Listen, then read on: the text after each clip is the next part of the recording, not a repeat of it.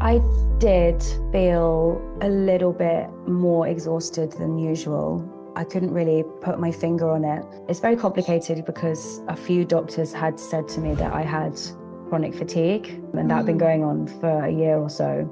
I feel like chronic fatigue is, in the really minor cases, maybe just means that there's more investigation needed on why you've got such low energy levels and not specifically that diagnosis, but there was something going on. So I'm never really going to know, because I've gone through such a physical journey with it and I'm looking after myself so well, of course those symptoms have subsided.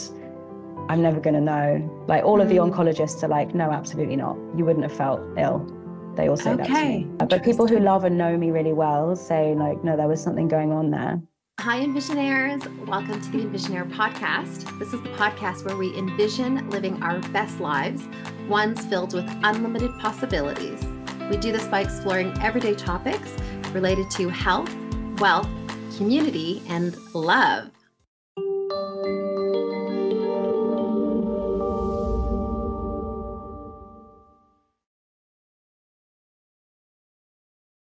This podcast is for information purposes only and should not be considered to be medical, legal, tax, financial, or other professional advice. This podcast does not encourage or endorse any illegal activity. We are not responsible for any losses, damages, or liability that may arise from the information in this podcast. The views explored in the podcast may not always be those of the host. On today's episode, we are going to be focusing on the health pillar of the podcast as we have Bianca Mayhew speaking about her health journey into alternative medicine when she faced a devastating diagnosis of breast cancer at the age of 36. For clarity, Bianca and I are not health practitioners. We are not preaching anti-traditional medical practices, nor are we proposing the exclusive use of alternative medicines to treat serious illnesses. But my hope for this podcast is to share her personal journey using both traditional medical practices and alternative treatments to treat her cancer diagnosis, which left her feeling empowered as the patient. I hope that we will all feel a little bit more inspired and empowered to deal with our own health matters after this podcast episode. So, a very warm welcome, Bianca, to the Envisionaire podcast. Thanks so much. It's nice to be here. Aw, thank you so much for coming on and just sharing your story. I shared my story with you within 5 seconds of meeting you, didn't I? I just found myself in the queue to get into the International Women's Podcast Awards, wasn't it?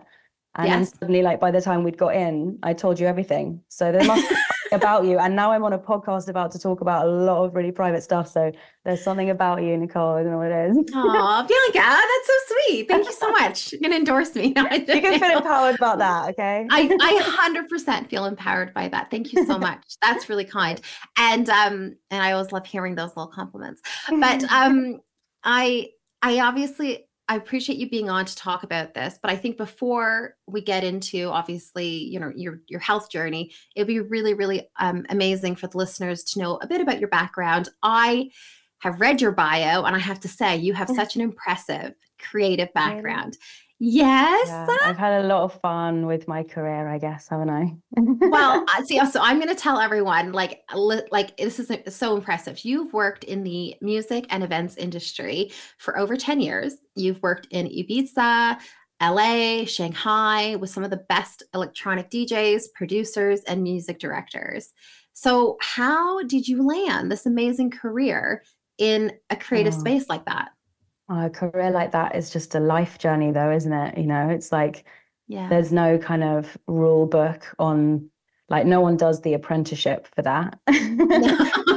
there's no internship for that. No. I think it was just university, running raves, loving every minute of it, and then realizing that I had a real interest in the artists that were playing for me, and a couple of people were like, "Oh, you should be an agent." So I was like, "That sounds cool." So I did that for a bit, and then I did management, and then I've done events and all sorts. And wow, I've been freelance for a lot of it. So I think that's not a very structured life plan. Yeah. And, you know, some years have been really fruitful and some have been not at all. But at the same time, I think in a creative career, it's kind of helpful to do that because you learn so much. Like there's nothing I haven't done, you know, like music programming in Saudi Arabia, like events on airplanes, like, you know, there's nothing Yeah. left. So that was, yeah, that was really helpful. And you know, things are more relaxed nowadays. I guess like in electronic music, there was a lot of rave schedules, a lot of 4 a.m. set times with my artists, a lot Yeah. of traveling, touring, living in Berlin, living in Barcelona. You know, Wow. it was wild and fun. Yeah. And I say was because it's not that that's over because I'm gearing up to travel again, but it's that, yeah, that wildness is like a really like unique part of my life I look at and I'm just like, whoa, I couldn't do that right now.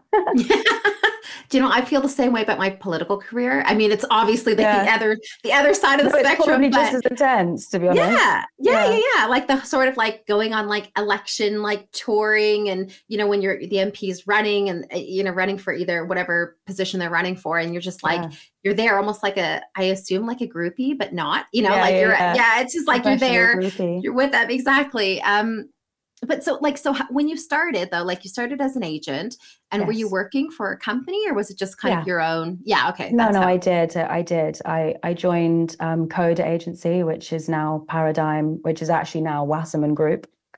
Okay. So it was a big agency. And I had Okay. my own roster of like techno acts.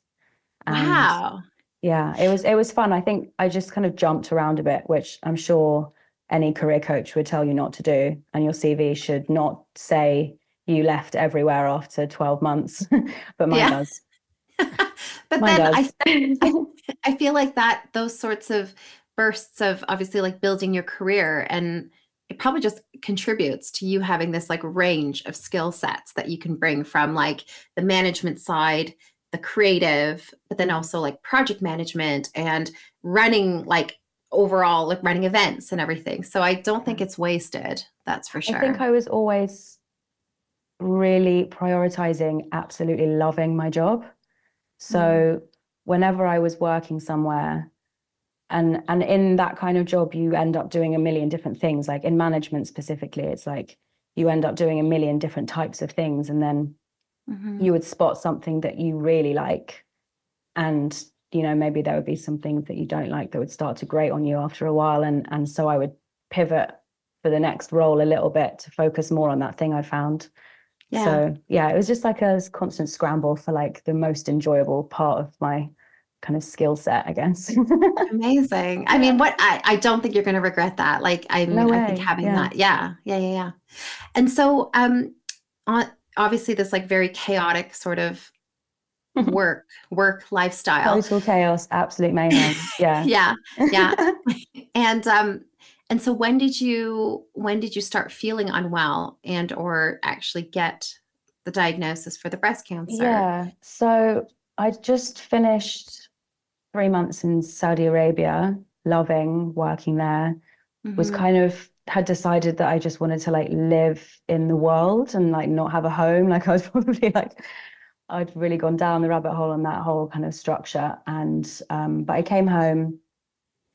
I at the same time though I met my partner, so that also kind of grounded me to London for a minute because I was like quite happy with that. And that was like March 2022. And Hmm. then in June of that year, I just felt a little lump. And I think I knew kind of instantly. Um, my mom had been through it. I don't know. It was like I never really was like, oh, it'll be fine. I was like, no, no, that's not fine. Um, Wow. so we went to Glastonbury, had a really great time. I was quite aware of it the whole way. I hadn't mentioned anything to him yet, actually, but I told him halfway through. Oh, Um, but yeah, we had a great time. All my friends were there. It was a really gorgeous send off into yeah, coming home the next week, going in. I think it's like the phases of it, like the deeper in you get, you know, like the first appointment where they say, oh, actually, that that does feel like something, and the ultrasound does make it look like it's dense, because that's how they tell that it could be something. And then they're like, so we'll biopsy. And then it's like, come back in next week and we'll tell you what the biopsy said. And at every phase, there's like layers to unpick. And that's basically what the whole kind of like first phase of that is. But yeah, so it was, I don't remember much of the meeting where they told me that that is what had happened. Yeah. It was like, you know, those movies where the sound starts sounding like everyone else is underwater, like something out of like, you know, like a film where everyone suddenly started tripping or something. Yeah. And it's like, whoa, and you're like, the only person I could hear was my partner. I remember looking at him and being like, is this actually happening? And I really felt like he's the only person who could hear me, and we weren't. And it was a very, really out surreal. of body, really out of body. Yeah. And so, okay, so let's go back to a little bit of like when you felt it yourself. Yeah. And you said you knew. Was it just like intuitively you felt? Is it because, you know, you said your mother had gone through it, so you kind of felt it? Or did you feel like, I guess my question is, did you also feel unwell in general? Like, did you have like tiredness, or were you feeling generally unwell, or was it just the fact that you felt a lump?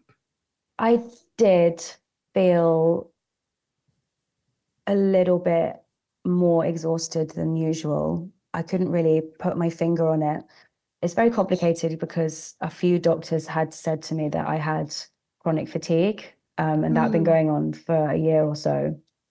Okay. I feel like chronic fatigue is, you know, in the really like minor cases, maybe just means that there's more investigation needed on why you've got such low energy levels, and not like specifically that diagnosis, but there was something going on. So I'm never really going to know, because I've gone through such a like physical journey with it and I'm looking after myself so well, of course those symptoms have subsided.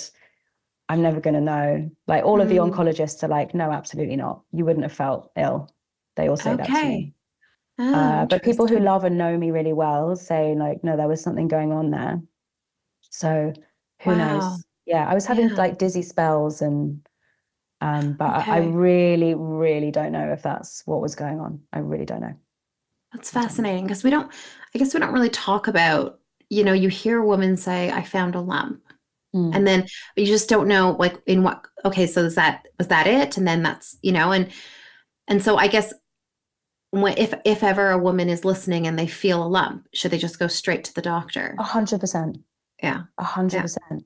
Because it's not like a super long process, and it's not invasive either. It's just an ultrasound. That's the first thing they do. And then if they want to biopsy it from there, they will. But it's nothing to be afraid of. It's not a horrible process. Like it's worse to know you waited. Like you would never want to be in that position, to know that you just were like, oh, I'm sure that will be fine. And then a year and a half later, because it really is about how early you catch it.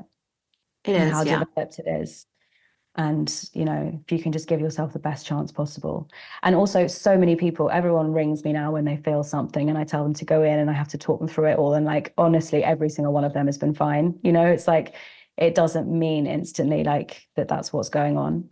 But yeah, never wait, never, ever, ever, never wait. Just go in straight away. I think some people are just like nervous about it's the fear of like knowing that something could go wrong or something could be wrong. And then you go.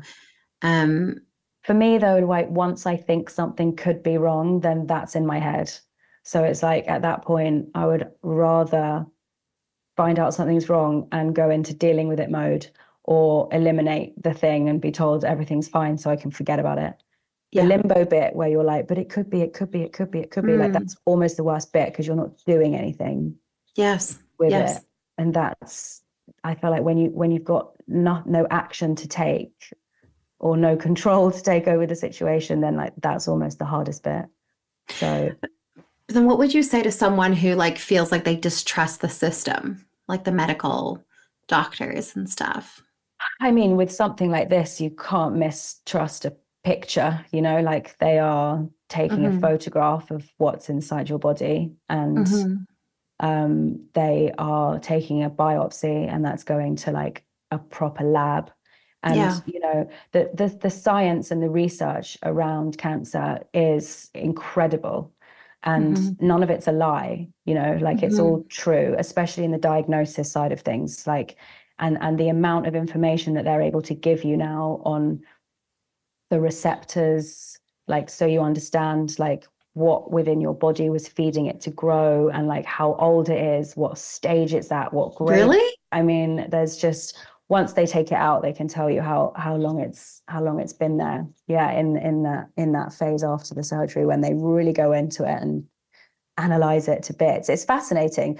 I mean, I always trust a doctor. Like, it's not, then they're really not out to get you. There are things about the medical system that I think it's just about like deciding what you want to take from it and what you might not want to take from it, and still knowing that you know enough as well.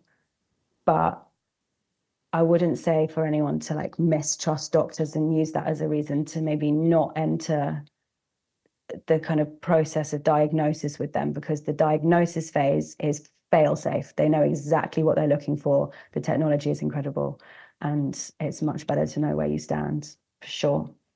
Oh, that's good advice. Hopefully that appeases anyone who's listening who Yeah. who feels a little apprehensive. I know there are some people, especially in certain communities, I think Right. there is like a inherent distrust because of past wrongs, Mm. maybe that were done. I'm thinking more in the States. I don't know about in the UK, but I Yeah. definitely know that like in the African American community, there Mhm. has been there were like used as like guinea pigs for certain by doctors and Yeah. like There have been a and I lot of think scandals. yeah. Why there's I get why there's mistrust in the kind of medical profession as a whole. I do get that. Hmm. Yeah. But hopefully like you said, now that the technology and we've advanced Mm. where we don't have to worry about that sort of stuff happening again. No. um yeah. And so you mentioned your boyfriend, your partner, Mm. Yeah. and I never know what to call it, like I know. boyfriend, I partner. It's like, know. And are we able to know his name? yes, his name's Johnny.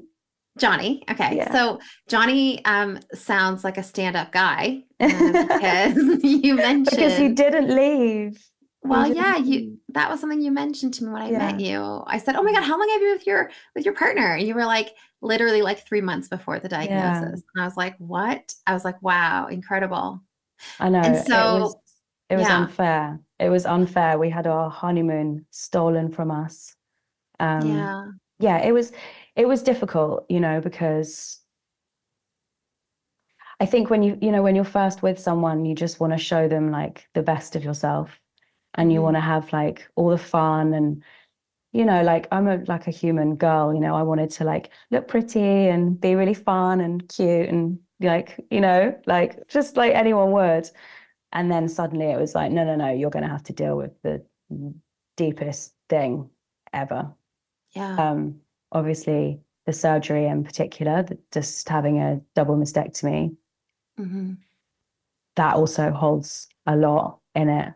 I was like, okay, cool. So, like, how am I going to remain sexy in hmm, this new relationship where in the hmm, first phase, that stuff is still important to you? And also do this and like even just like feel it in myself, like I was always very aware of like how to do that, which is probably a mad thing to have to think about when going through that process. And I think a lot of people who are in longer, settled, more serious relationships hmm, wouldn't have to. And that might have been quite nice to not have to think about that extra layer. yeah. Yeah. So how did you guys navigate that though? Like obviously you said he was with you, Yeah. which is so amazing. So he was with you, he's hearing everything.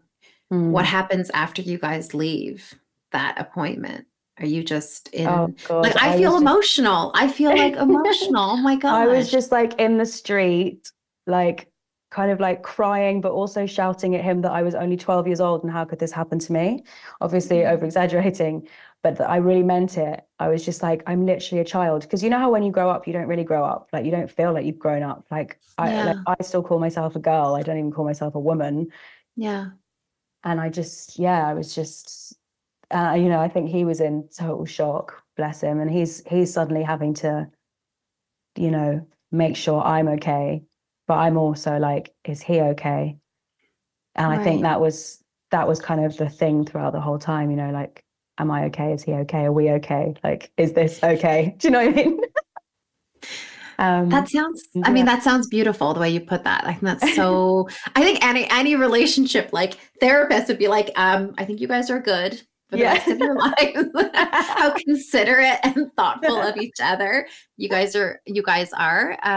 No, So but did it's you a guys, challenge yeah, because you you have to get to know each other through the hardest of times. So perhaps not seeing the best of each other, you know, like, I mean, some people will say to me like, you were amazing, but also I was vulnerable, also I was weak, also I became very needy, which I've never been in my life before. So that was a new thing. And then I think he was like, I wonder if that's sort of always what she's like. Do you know what I mean? Is this like how it's gonna um and to be honest, I've been vulnerable, more vulnerable than I ever have been still to this day now. And I feel like yeah, something's kind of clicked in the last couple of months where I'm starting to bring back a little bit of like my energy that I recognize from like the fearless person that I was before. But yes, that's, you know, that's a year and a half, is it? I don't like count the months or anything. I'm not sure. so what I did, it's probably wrong. But yeah, it definitely it was a challenge, and I guess now it's like we get to know each other in like normal circumstances Yeah. now. And how is that? Like, how Yeah, is the kind of less sort of, let's say, vulnerable and yeah. requiring, yeah, that sort of Well, I affection guess and we're about to find out because I really feel like I've only really only just stepped out of that mode, if I'm completely honest. okay. This it goes in phases. Like I don't want anyone to feel like they would be feeling a mess the entire time. It goes in phases, but I think you go through such a huge personal transformation, and I Hmm. think it just makes you feel a little bit like you need to protect yourself from everything Yeah. while everything realigns and settles, and your head gets in the right place with what you have to live with going forwards in terms of risks, and just like there's a lot to kind of deal with. So I think you become a little bit introverted and a little bit like you just want to stay cozy, Hmm. keep close people close, and everyone else can kind of hang out somewhere else for a bit while you're, you know, it's just 100%. it's a headspace of safety and protection, I think. Well, do you know what's funny? It's like, I mean, it's not the same, but and I've Mm. spoken about this before on the podcast, but when my father passed, so like we got married in December 2020, right? So it was like the Yeah. height of lockdown. And then really like suddenly 3 weeks later or less than 3 weeks later, my father passed. And we knew the Oh, health was deteriorating, but like it was very quick. It was unexpected. We didn't, it was like within, anyway. Yeah, but like it was like that whole like you're newlyweds, like are you having the best time? And I was like, no, actually this no, is really obviously not. shitty. Like this is really crappy and I feel bad and I'm angry at my husband. I mean, and I'm lashing out and everything Yeah. is not what it's supposed to be, like the honeymoon stage essentially. Yeah. Granted, okay, we were together for about like a year, 2 to 3 years before. But anyway, the point is that I know that feeling of like almost wanting to like you have it's like self-preservation. That's what I Mm, called it. I was like, I'm in self-preservation mode. Like so even like things like banter, I mm, couldn't even be around it. I was so sensitive. I was like, yeah. get away. Emotionally, like I can't. And so the fragility, emotional fragility of it all. And that's what I hear kind of you went Yeah. through. Yeah, Yeah. absolutely. Although I will say banter is what got me through, to be Did it? honest. I think because they're two very different situations, I wasn't grieving anything. So I didn't have any guilt around finding like joy in a moment. And it was like, Right. which is perhaps what you would have felt. But I was there was just a lot of jokes. I know that sounds so bad, doesn't it? But like things got really funny. Like there was just, I think sometimes when you're just so emotionally heightened and, you know, like everyone's super emotional, like all my friends are devastated, like, you know, everyone's like on the edge with it. Yeah. But then something will just like cut through it all. And just like, I just feel like a little bit of humor through the darkest moments is just the only thing. Because when you're cracking up, like genuinely, you do forget about the thing for a minute. And this isn't something, this sits with you everywhere you go. But when you're laughing, it's not there anymore. So that was essential. And I do have like the funniest people in the world around me. So I was really lucky for that. Includes is Johnny very funny? He's hilarious. He's How gonna is love he? listening to this, being like big Oh, up. hi, Johnny. I didn't think I was going to go in on him this much, by the way. Let's move on. Let's move on. It's awkward. No. But, no, do you know what? I think it's really helpful because if anyone's listening and they're going through a really difficult like health diagnosis and they have a partner, whether it's a new partner or someone they've been with, I think it's really, really interesting to talk about it because you don't really, well, I don't know, you tell me, but perhaps are there a lot of resources out there of how to navigate it as a couple, how to navigate a very serious health issue? Not specifically, I don't think. No. Yeah. So I would say that, like, looking back, when you're the one who's having a really, really, really serious situation happening to you, it can just really feel like you're the one suffering. But I do think while it's very important that you remain the priority, so no one else there should accept anything less than being taken care of at every moment of the day, of course. I think it's also important to just at least communicate over how it's affecting them, just even on an emotional level. You know, it doesn't mean that like you can be like, hey, maybe you should go away for 3 weeks and like have a party. You know, it's not like that, but just at least be like, are you coping? Like, how is this making you feel, perhaps? Because I think if you miss that, then the communication can stop for a while, and then when that happens, you can kind of get into a little bit of a rut. Yeah, absolutely. That would be my advice. Well, that's great advice. And did you guys did you try and regularly check in? Like, were you guys doing like? I don't know if we did that well. No, like, no. I don't think we, you know, we did, but I think I'm giving that as advice on something I think we could have done more. Yeah. Do you think like were you doing date nights still? Like were you guys obviously still building the relationship component of it all? Yeah, I mean, so during the diagnosis phase, so from the moment that they said that's what it was to the moment I had surgery was only 6 weeks. During that phase, every week I had a new piece of news, like, oh, it's not 1 lump, it's 2, or oh, that one's actually got a higher grade, or they'd be like good news, like, oh, good news, it hasn't spread everywhere else. You know, it's like it's quite intense what happens. So during that phase, absolutely not. I did nothing but read. I did nice things, like it was summer, so I would go to the Lido and I'd swim and I'd lie in the sun, and I felt I just got myself into a very kind of like Zen spiritual space. Yeah, love that. Meditated a lot, did a lot of sound healing. And then obviously the surgery is, you know, I'm not going to lie, it's completely savage, really, what goes on during the hospital phase. And then I had a very specific reconstruction, which is called a DIEP reconstruction, which is where they use your abdominal fat to reconstruct you. So I mean, it's amazing. It's an amazing surgery. It's like microsurgery where they reattach all the like vessels to the vessels in the wall of your chest, which is where the shape of your breasts comes from. So once they've finished with it, they hang exactly like yours did.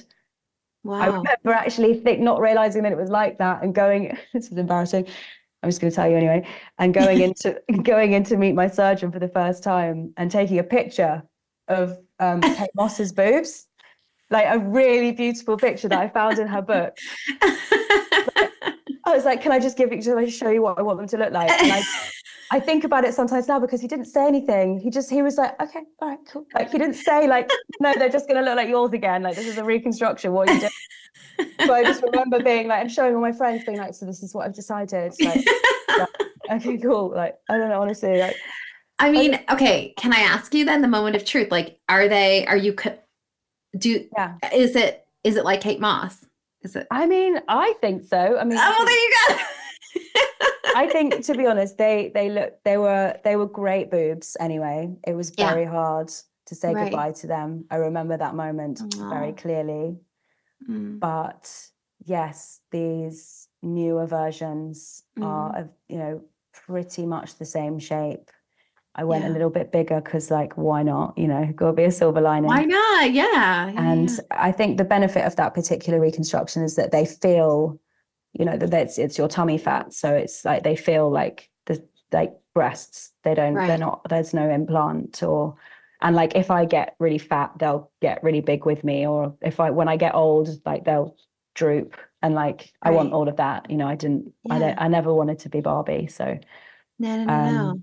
that's the really good thing about it. Yeah. I love that. I didn't know. So what's that called? It's called what is it? DIEP. So D. DIEP. I think it's Okay. DIEP flap reconstruction. That's what I always Okay. Googled. Yeah. And that's is that a Yeah. newer technology, or is this something that they're just I don't offering think now? it's new, no. Okay. But it's not the easiest to get because it involves so you have two consultants. You have your like main consultant who does the actual mastectomy, of which I had Mm-hmm. someone amazing. And then they would usually do the implants as well. But in Mm-hmm. order to do this, you need to have a plastic surgeon to come in and do that. And it's a very specialist thing. Okay. Okay. So yeah, I was just super lucky to have private healthcare, and they did cover that on Oh, private amazing. healthcare. So Okay. that was why. Yeah. Well, I was just going to ask if it was NHS or if it was or public versus private, Mm. but I'm I glad that know you that know my that. surgeon practices on the NHS, so it could very well be that in some Mm-hmm. cases they do it. I don't know. Um, Mm-hmm. but I know that he does practice on the NHS, and I don't think he does the other reconstruction styles. So yeah, Yeah. could be a And were possibility. they, It's worth asking. yeah, absolutely. And did you have like during this whole treatment process, did you have like one sort of point of contact or like Mm. who was kind of guiding you through everything, or was it just different doctors at different times? Because I think that's always a Yeah. that's always the difficulty I had like helping my dad with health ailments. It was like it felt like there was like, five different people and Mm. nobody really knew except for Yeah, maybe one. it So, can be a little bit like that because it's a good thing that everyone specializes in something different with something like this. But mhm, then yes, it does mean that you end up with a lot of different people. So you have to become the center of the knowledge. Like mhm, you have to ask as many questions as you want to know about, so that you feel like when you go from like your straight consultant who's done the mastectomy, who's sort of kind of first diagnosis breast mhm, cancer consultant, mhm. to your radiotherapy specialist, to the oncologist who starts talking to you about chemo and other things like that. And that they talk to each other, but only really in notes, so it's not Yes. like, Yeah, so it's yeah, really yeah. helpful to have like a really good full understanding of your own personal situation, so that you can update those people when you get in there. Yeah. Don't just sit there while they look through their notes and figure, just be like, this is what's happened, and this is Yes. what told me, and this is what's specific to me, and that kind of thing. Yeah. Do you, so was your was Johnny with you the whole time, or did you have friends that came with, like, did you always have someone with you just to help Do you like know as a what? second ear? I went alone quite a bit, and I remember my nurse one day saying, like, you come here on your own quite a lot. And I was just like, I just honestly, sometimes I just prefer it. I sometimes Why? just prefer to Why? go there on my own and just like deal with it. But he definitely came with me a lot. My best friend Lisa, honestly, she did drive me to, probably the half of the appointments that I had that I didn't go by myself. She was, Oh, she was there. I mean, she knew all my consultants by first names. She knew my condition better than I knew oh it my myself. gosh. I mean, literally, she just like turned into a parent, like instantly. She was like Lisa. We outside love picking me up. Lisa. We love Lisa. Yeah, yeah, yeah, Oh yeah. my We really gosh. do. She gets the gold Oh, star. She yeah. does. I think everyone would agree with that. She went above and beyond. Yeah, that makes me emotional. Move on, move on, move She's like on. your ride or die. She's your ride or Absolutely. die. We all need a Lisa. Yeah, Um, I've got about 10 of them actually, so I'm really lucky. oh, Really yay. lucky. Yeah. Yes. And so if let's say someone didn't have that support system Mm. that you had, what would you how would you kind of what advice would you give them? They're going through a really difficult health issue. I mean, because I haven't had to do that, I don't know, but Mm. I can relate in a sense that like I don't have a huge family network, and friends are incredible and it's amazing that they can be there, but there is a difference because they do have their own lives and their own families to kind of prioritize in. Mm-hmm. So I guess it's just working out what is it that doesn't make you feel lonely, and just like doing as much of that as you possibly can. It's not something you have to have a load of people around you to get through, and some people may choose to actually take it more on their own, like. But Mm-hmm. hopefully everyone just has one person that they can at least phone, even if they're not in the same country, who Yeah. just is that person. That, because I think what gets exhausting is keeping everyone up to date, because there's a lot that happens and there's a lot of phases to the process, and it's all very complicated. And I think it's quite nice to just have one person that knows everything. So you can call them and be like, so the receptor's 8+, which is actually like, like actually understands what you're talking about. Because it gets really like technical and specific. So Yeah. it's nice to just like pick someone so you don't have to talk about it all the time. Yes. But just one person who really understands it, like you understand it, so that you can just like have those conversations. Yes. Yeah, it doesn't have to take over the phone line 12 hours a night. Yeah, absolutely. Gosh. Well, and I think when you touched on this idea of like maybe like finding a way not to be lonely, and even you went to some appointments by yourself. Do you feel like there was like a spiritual element I think so. to, yeah. I And think so. Like every kind of difficult moment I've had in my life has made me investigate that side of things more. I mhm, don't really know how to describe it. I think it just like, I guess, being present is what happens to me if I spend, I think for me, like meditating, sound journeys, I hate the word sound healing, but like just for people to understand what I'm talking about, that stuff. Um, and just like reading quite like spiritually, but also scientifically mixed books. yes. um, that would actually feel meditative for me. And then I know that eventually I would start to feel a little bit like I was glowing, or like just, or fizzing, or Yeah. that like things, I guess just, yeah, the past and the present weren't really a thing. And like everything felt quite light. So I was just kind of Wow. able to like walk in. I mean, look, I'm not like, I wasn't levitating. Do you know what I mean? You weren't? I was like, I'm going to listen back to this and be like, who do you think you are? Um, No.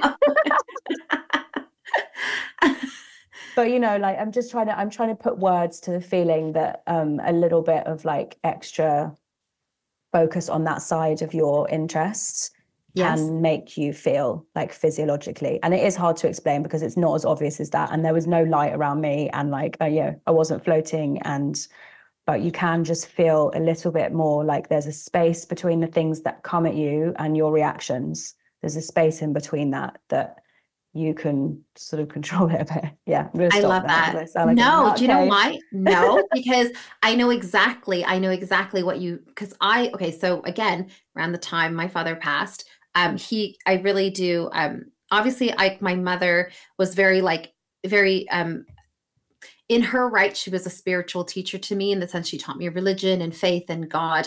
My father taught me just a little bit of a different sort of more of the spiritual stuff, the Eastern side of it, less specific to like religion. Okay, Yeah. and both have value in my opinion. I will say though that when I started, and ironically, my mother started really telling me about meditation. I was really stressed at the time, a few years ago.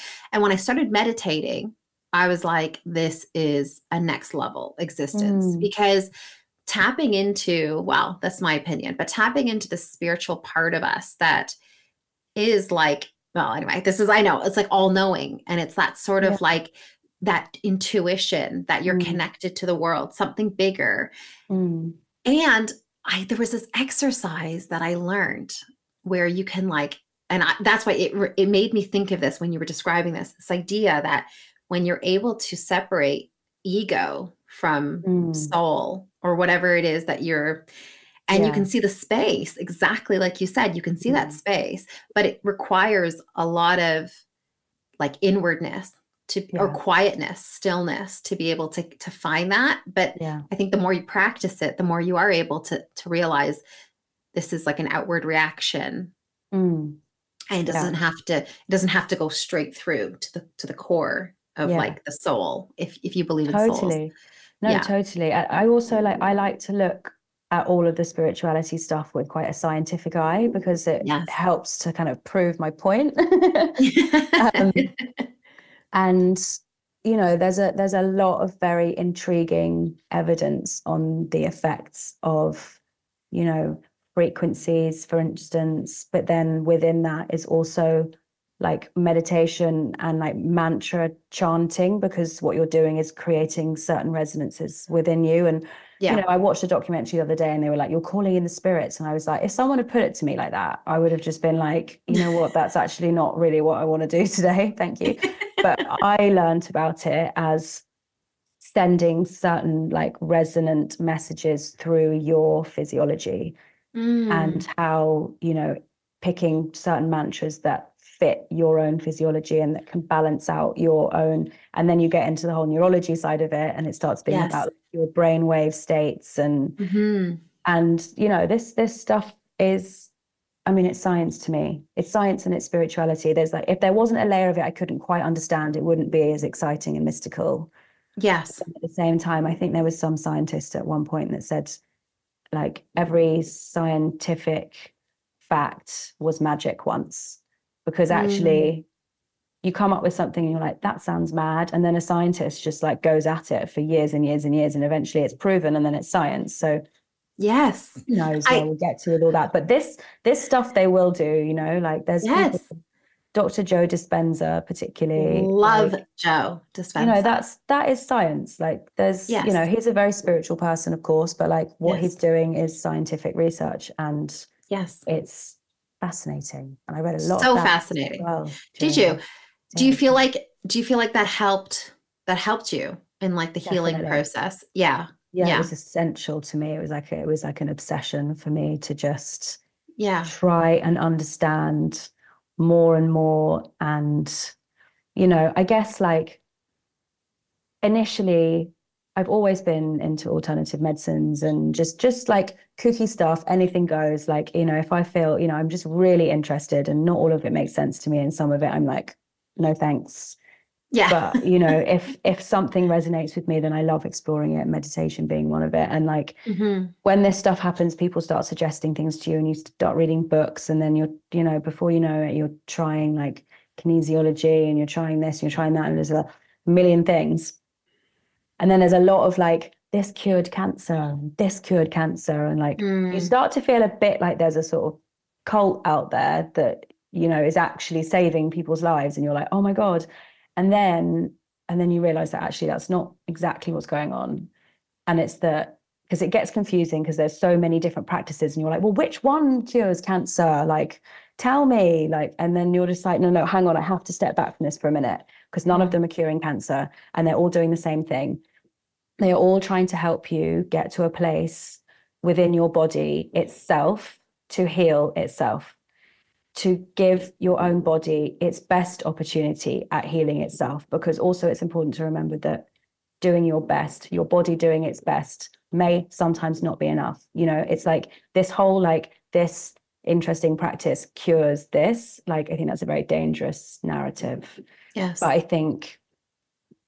I think like if you find anyone who's kind of trying to say to you that something cures something and pushing you down this one road, I think you should also be Hmm. a little bit wary of that too, Hmm. Hmm. because I Yeah. think they all do a very similar thing.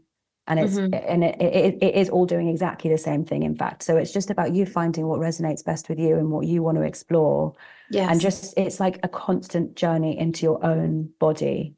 And like Yes. that's through food, through chemicals, through understanding what drugs are doing to you and whether you do or do not want to take those drugs, like as in Yes. pharmaceutical suggestions in the cancer Yes. world, and acupuncture, And then I did have a really wonderful stint in an Ayurvedic hospital in Kerala, which was insanely amazing. And I would recommend that to anyone going through anything or nothing.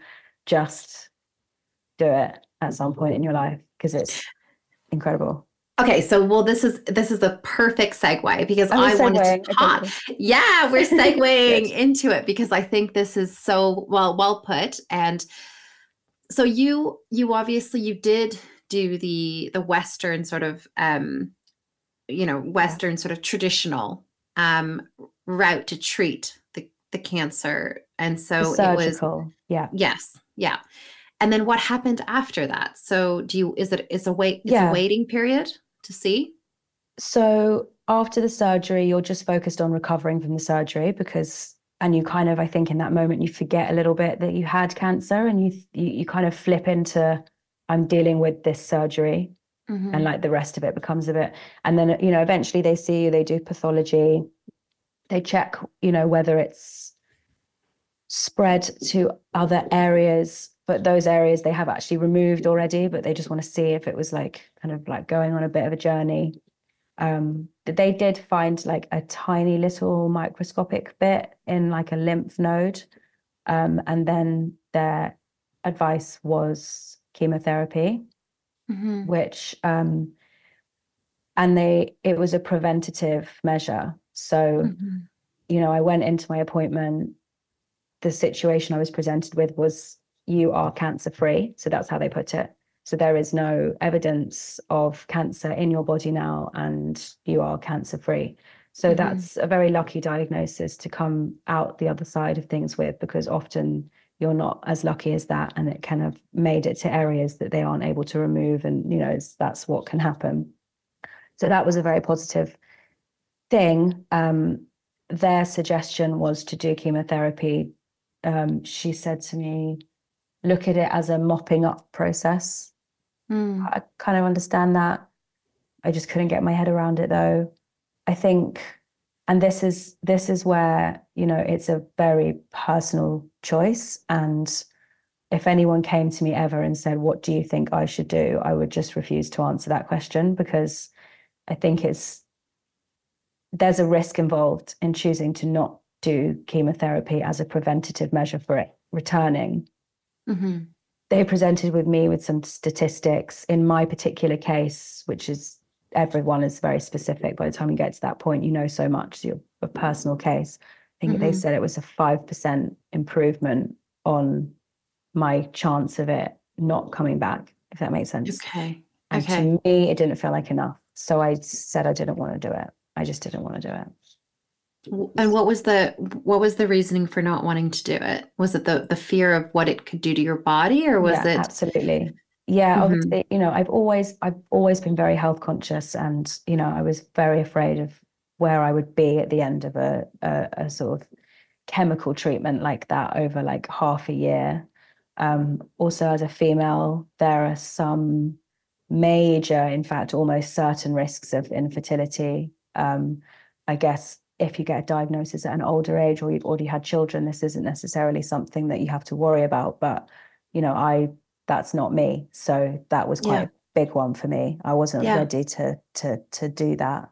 Yeah. And I think honestly, just it didn't feel right. It was like I knew I wouldn't do that. I think Mm-hmm. the only way I would have is if there had been something left to continue trying to fix, like they'd found some here, or it had spread here, or because of course, then I think for me to just walk out of that office and go, I'm not doing it. I don't think I would have done that, because Yeah. that sounds like something I wouldn't have done. But I just weighed it up, Yeah. and it didn't feel right for me. So I said no, and I got a lot of stick for it, and I still get stick for it now from them all. Okay. Um, Like your support system. no, Oh, actually, from the they all doctors. completely, yeah, from the consultants in the nicest possible way. Okay. They're like your concerned aunt who's just like, why won't you? She's very traditional, my main consultant, very traditional. And I totally get why she wishes I would just do it. Even Um, now. Yeah, I mean, she mentions it when I go back in. There was also a course of hormone therapy drugs that I didn't want to take as well. She goes at me more for that. I think she's let the chemo thing go, but she goes at me about the drugs when I go in every time now. Yeah. Oh, what's the hormone drug supposed to do? So it suppresses the hormones, which in my case, because I was estrogen and progesterone receptive, so that means that estrogen and progesterone are the hormones or are what feeds my particular cancer. Okay. So it's a hormone therapy to just shut that all off. So they wanted to give me monthly injections that shut down your ovaries, and then also a drug called tamoxifen, which kind of cuts the supply of estrogen in your body. And I probably not explain that right, but Yeah. yeah. And there's a lot of side effects that are similar to putting yourself through the menopause. So I think that's probably what it would have felt like. It's just going through the menopause. Yes. Physically, I would be going through the menopause. Okay. So again, you're not able to childbear. It is also a World Health Organization recognized carcinogen, which really freaked me out. And they're very honest about it. And the percentage risk of it causing cancer in other areas of your body is so low. It's like minuscule, but it was still there. And I couldn't get my head around that either. So yeah, but I know it works. I know it works. And I know a lot of people who have taken it, and there are some side effects, but they're completely manageable. And I'm definitely not here to tell people not to do that. No, at all. of course. What I Yeah. did. Yeah. Well, and that's the question I have is like, when you made the decision, did you meditate on it? Did you go inward, or were you talking to a lot of people, your friends? I don't think I ever really wavered. It was like there was a stillness around the decision that had been made already. And I let the conversations, I let myself still go through the process, and I still did all the research, and I still listened to people. Maybe I just, made my mind up. Maybe nothing was going to change my mind. I don't know, but I felt so settled in that decision. So, and I've never since been like, I wonder if that was the right decision. Wow. So I feel okay with it. I do, I guess, though, have to live with a worry of the risks that I maybe took more so than others who had gone through that treatment. But unfortunately, those risks remain regardless. So I also think if they'd said to me, if you have chemo now, it will never come back. It will never come back, ever, ever, ever, for sure. That would also have been a very different decision. But that's also not the case. So I think that lifelong, like, is it going to come back? Yeah. I think that's probably the bit that you have to toughen up over the most, to be honest, because it really feels like it steals a little bit of joy from you, having to constantly wonder. But it gets less and less, and I'd say I don't think about it like I used to think about it anymore. Yeah, which means give me another couple of years and I might not think about it anymore. Let's see. Well, can I ask you a personal question? Have you thought about freezing your eggs then? Like, yes, at I this did do point? that. I You did. did? That. Oh, good. Yeah. Okay. Yeah. I did do that. Yeah. Okay. That so was that's fun. Always not. I did it really soon after everything. I literally went into radiotherapy, which is actually quite intense.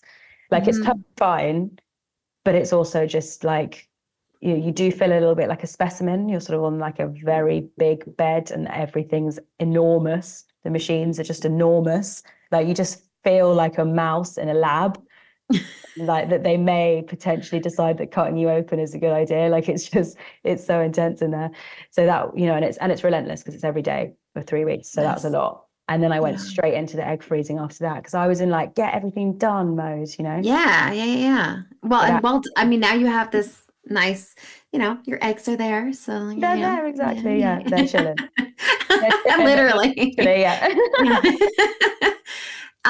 And so, okay, so now getting into like, so I think you chose maybe more like you were like intuitively, you reflected on it, you knew it wasn't the right decision to do the chemo, but then I think subsequently you then, I think I remember you telling me that something about your friends doing something Mm. really nice for you and like Yes. sending you to this like beautiful ashram or like That it was, honestly, I told you I have the best friends in the world.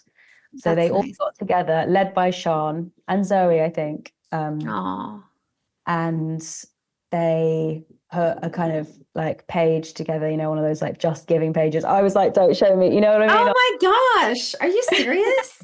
Yeah. And I think in the end, like 40 people donated or something. I was like, who are these people? But it really Wow. was just like, that was a really, really mad moment because I knew that my close friends would always want to help. But then, like, when my friends were hustling a bit wider and I could see that other people actually cared enough, I was like, that is absolutely heartwarming.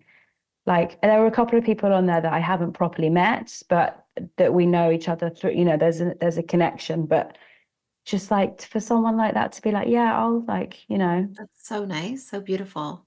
yeah, it was Oh, really amazing. And they got the money together and yeah, to send me over to Kerala to Somathiram, which is the first actually Ayurvedic hospital in Kerala, okay. which is where all of them are. So that's where the practice is kind of originates from. And how did they find, was it that was, so it was Sean and Paige, you said? And Sean so and Zoe, Sean and Sean and Zoe, Zoe, Sean and they were the Zoe. leaders of the Oh, fundraising. oh, go girls. Yes. And so then you guys, I they found the sent you, place. okay. So they were like, Yeah. what do you like, where they, well, how did that come about? Was it like, I we think want to I do was a bit something of for a you? mess. Yes. Like, Okay. I was, the radiotherapy just didn't make me feel physically very good. It just, Mhm. but also, or I was just exhausted from everything. Apparently, Mhm. everything was over, but that's not really how it feels. Who Mhm. knows? But I was just a bit Mhm. of a mess. And they were like, what do you need? And I was like, what I need, because I have another friend called Nick Baird who has a lot of knowledge in this area from his own experiences. And he went and did panchakarma, which is what the course is called when you go there and you go through a certain physical process with them. Okay. Um, and, I learned a lot about what that does for your body. And I just really wanted to do that. So I told them that that's what I really wished I could do. And then it Oh. kind of turned into like, I reckon we can make that happen. And I was like, I mean, as if, but then I don't know, you don't know Sean. So actually, I'm not surprised at all that I ended up in India at the end of it all, to be honest. Amazing. Amazing. Oh my gosh, what amazing friends. Yeah, So, amazing. okay, tell us about the Panchakana. Wait, is that right? Panchakarma, yeah, Panchakama. Okay. with an M, yeah. Okay. Um, so it's basically just a like deep body purification, detoxification kind of course process. In Ayurvedic medicine, they treat you just like mind, body, spirit, soul, all of it, 100% natural, of course. The diet is very important. Um, I'm not going to go into it because I can't remember the different, but basically what they say is that like all foods have a particular energy, but also like everything has a particular energy, and there are three different energy groups, and each person or individual kind of resonates most with one of those energy groups, or sometimes you can be like one and a bit of another. And when things are out of balance in your life or your like physical health or your mental health, then it's because, what you're meant to be at balance with these three energies is off balance.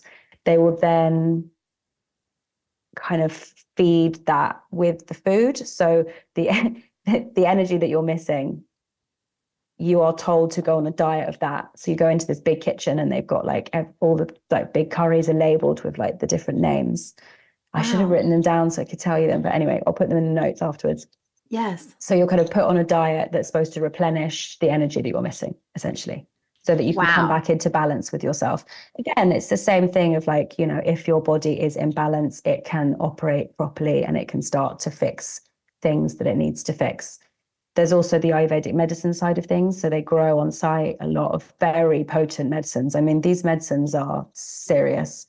And the doctors are serious as well. They're there with their stethoscopes, like they are doctors. They're not like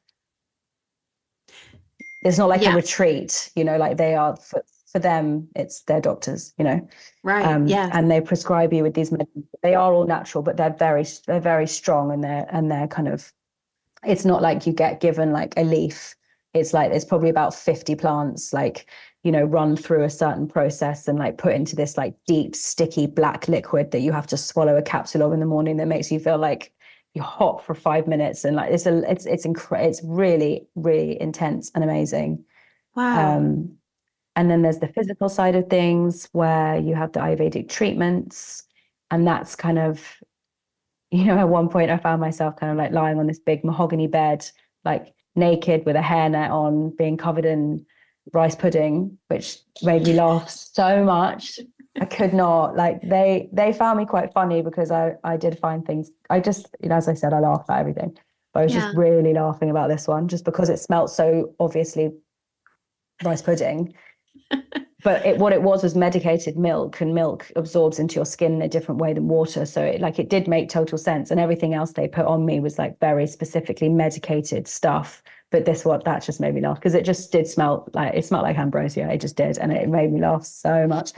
But, you know, you have, I think, like 3 hours of treatments a day. And it's all kind of this sort of plant-based medicine stuff in like milks, oils, kind of like sludgy stuff that they'll kind of like wrap to you. You have to leave that on for a while, and it's all very Wow. specific to your own Wow. needs. And Wow. then there's the yoga, then there's the chanting meditation, and I mean, you're very busy, but you So this feel incredible.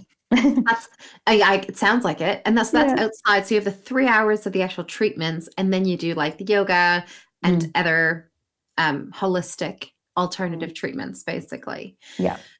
And how long were you there for?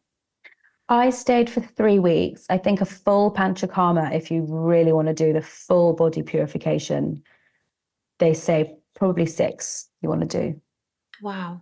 But you can go for 1 week and just do like an Ayurvedic cleanse. It Mm-hmm. kind of depends. I think I wouldn't say to anyone, like, if you don't have a long period of time, don't go. Mm-hmm. I think after 4 days, I felt different. Wow.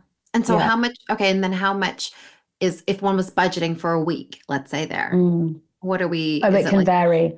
It it can can vary. really, really, really, really vary. And Okay. no, but like I think I picked this one because I just didn't want to get it wrong. And this is like it's Mm. the original, and it was probably more expensive than some others. But once Mm-hmm. I got there and I started meeting people who were traveling around, and I heard about a lot of other like really good, you just don't want to go on Google and find like a budget Ayurvedic hospital. Do you know what I mean? It's Sure. not about that. But if you can ask around, and you know, I know that where my friend Nick goes is half that for twice the time. So I think Mm-hmm. that, you know, if you do your research, you could find somewhere that's probably like 1,000 a week, but it's full board. So it's all your food, it's your thing, all your treatment. I mean, it's a lot of money, but it's also, that's a lot of Everything. treatment. Yeah. So Yeah. Yeah. Yeah. yeah. Fantastic. And what do you think was the best, when you look back at that, what was the best treatment, the Ayurvedic treatment that you really like, just for you was enjoyable, so enjoyable?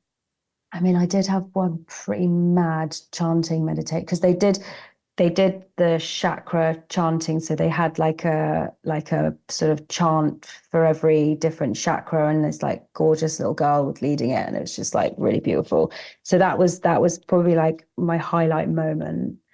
And then in terms of the treatments, I think the medicine really fascinated me actually, Mm-hmm. because I could feel a real difference, and I could feel how strong it all was. And it just like, you know, it felt like it was really doing something. And then I think because I had a physical thing going on and I could see something changing, like Mm-hmm. inflammation just went away.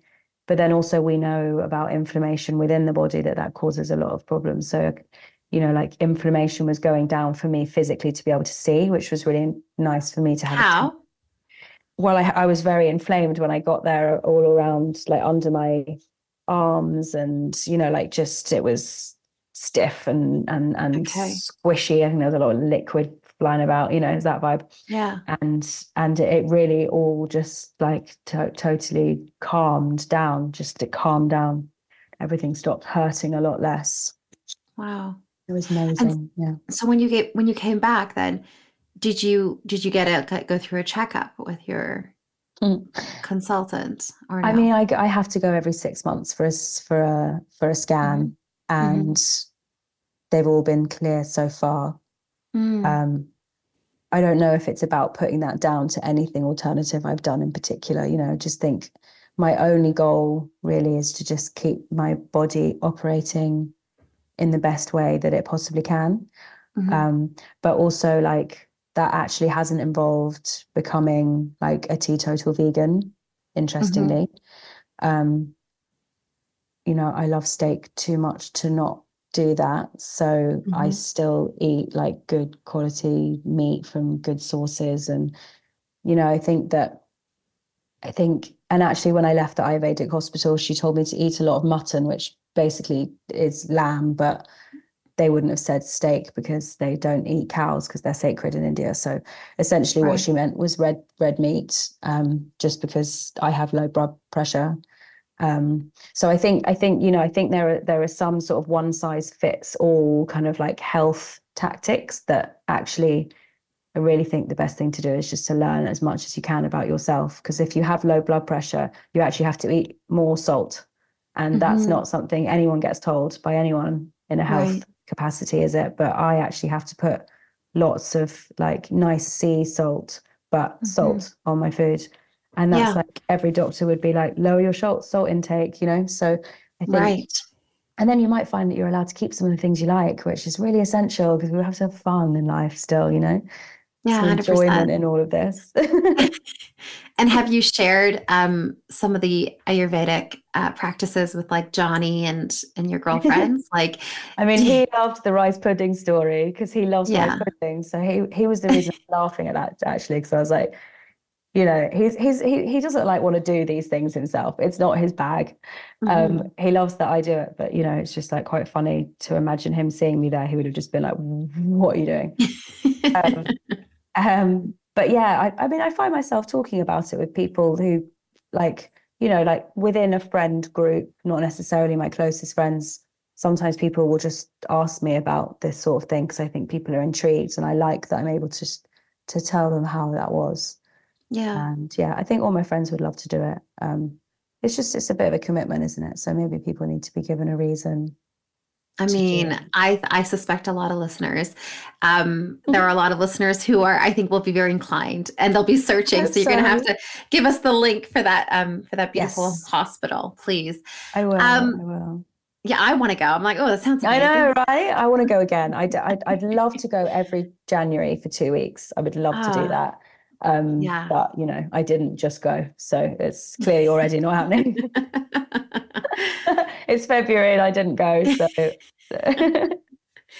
So, Bianca, looking back at the last, couple of years, you've gone through quite a bit, big changes in life. What do you think the biggest life lesson you can take away from everything over the last few years? I mean, enormous question. Mm, But I just think like the fact that just realizing how resilient you actually really are. It's not really nice to have to learn that. hmm But I think, you know, in the moment, there are times where you're like, honestly, am I ever going to be the same again? And I don't want that to scare anyone, but like you do feel a bit like you lose yourself. And then to have more recently felt like that's not the case. And actually you know, I've got this and I may even be a better version of myself for however like annoying that sounds. Like, I think just the confidence to know that whatever happens, I will actually be fine, which is such a cheesy way of putting it, but I've never known it to be so true, Yeah. really, that Yeah. like we will actually always get through stuff. Like we have to. This is the thing. So many people said to me during this, like, you're so brave, you're so brave. And it's like, no, you don't realize I don't have a choice. Like there's no option for me to not deal with this. So I am Yeah. dealing with it. And sometimes you just get shoved through life and you just have to hmm deal with it. Yeah. And like that it's gonna stop. Like the hell will stop for a bit at some point, and maybe it'll start again at some point. But like there are troughs of the shittest parts of your life, you know, as well as the peaks. Yeah. So Well, it's like I feel like I listen to a lot of Jim Rohn. I don't know if you yeah, know him. I don't And actually. oh, Jim Rohn, oh, he's so good. I'm gonna send you some videos.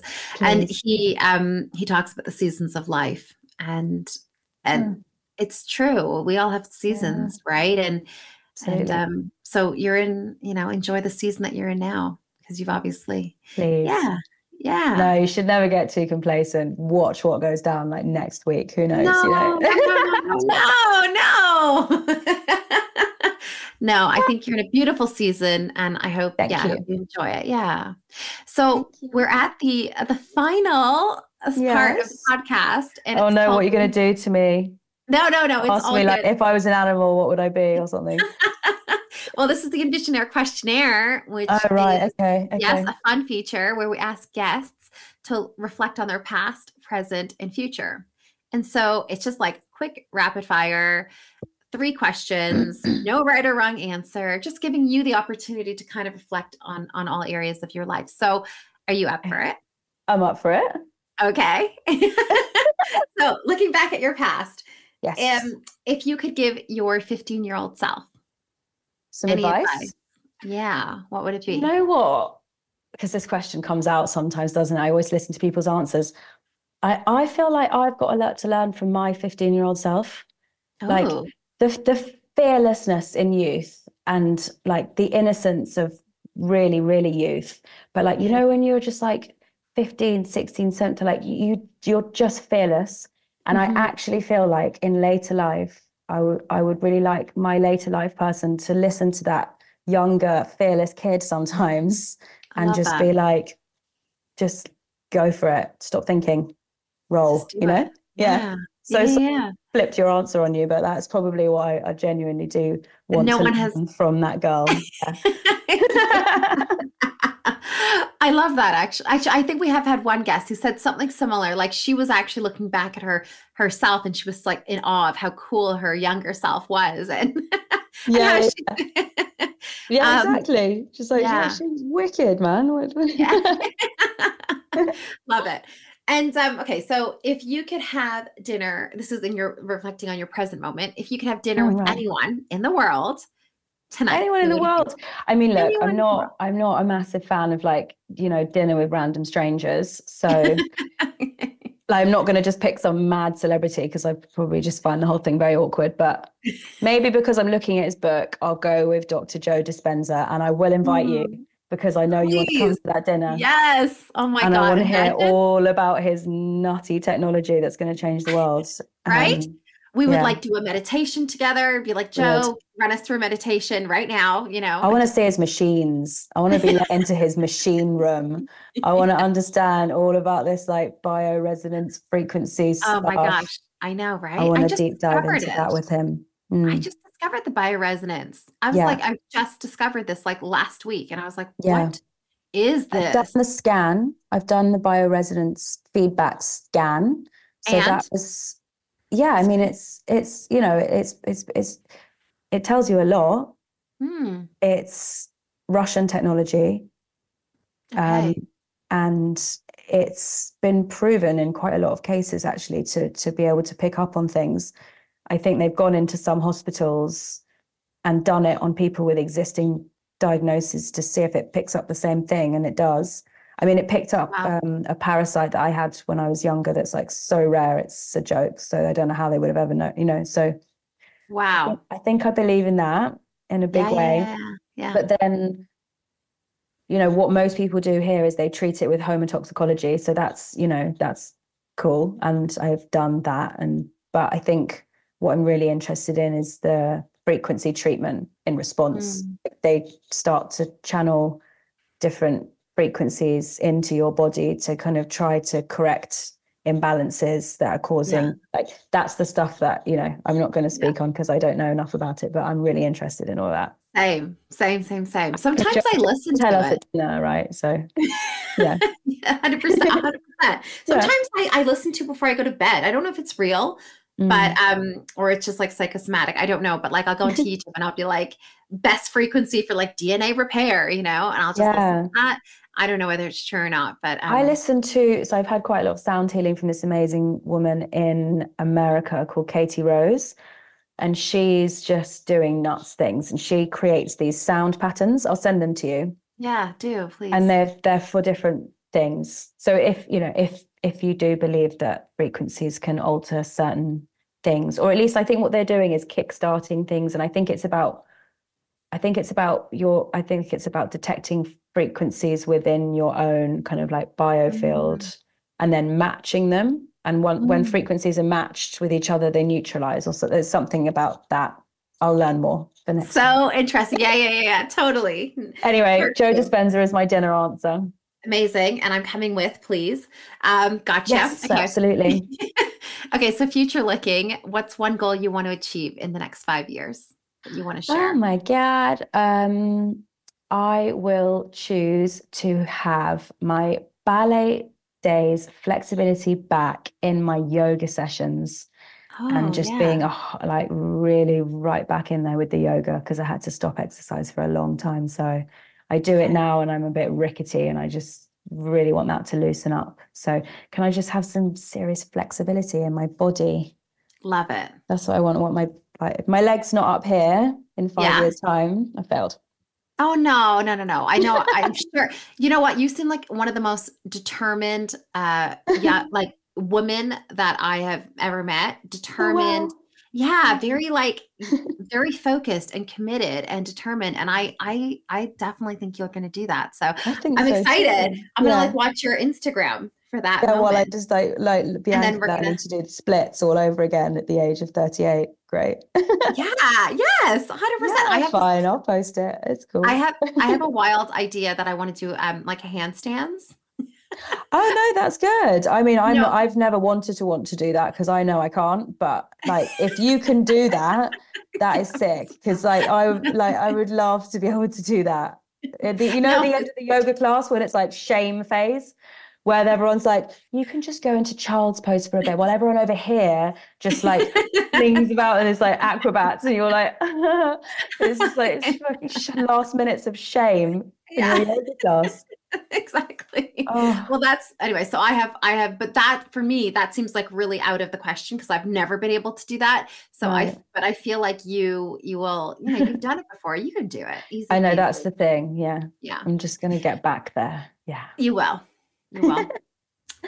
Anyway, well, thank you so much. Honestly, Bianca, we could have kept talking forever. I really love this. This has been so nice. So thank you for being on the podcast and just sharing so vulnerably with everyone, your story and all the advice. And I hope that I know it's going to help some people listening who are going through their own trial right now, or winter, if you will, like Jim Brown says. And I hope that they can draw some inspiration from you. And I hope so. I'm very inspired by you. And so if anyone wants to connect with you, what's the best way to do that? Probably Instagram. Mm-hmm. Do you want to share? We'll drop some @s in the thing underneath. Good. Yeah. Yes. I'll think about the best way to, because maybe it's email in this instance. I don't know. I haven't thought about it, but we'll make sure there's some way to get hold of me in the notes. Perfect. Okay. Amazing. Oh, thank you so much, Bianca. Mwah. Thank you so much. Lots of love. Have a lovely evening and weekend. And take care. Thank you. Bye, Bianca. Bye. Bye. If you want to see more videos like this, make sure you hit subscribe and check out this video here.